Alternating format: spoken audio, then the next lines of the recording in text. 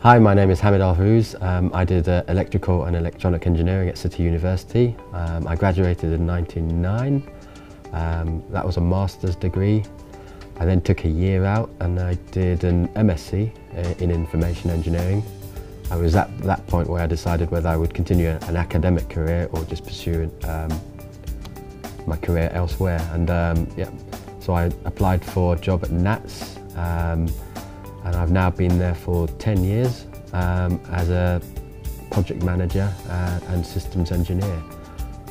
So I'm based at Heathrow Airport, so I deal with ATC, air traffic control engineering systems. My job involves project management and systems engineering. So specifically that means, as you can imagine, a busy airport like Heathrow, air traffic control need safety critical systems, reliable, that work 24/7, and I work with a team that actually integrates these systems and makes sure that they basically work 24/7.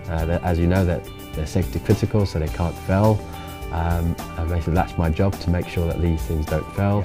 I found that the City University engineering course helped a lot with, in terms of technical capability, and also because you get to meet so many different people from different backgrounds, it gives you that experience when you actually go out there and get a job in engineering.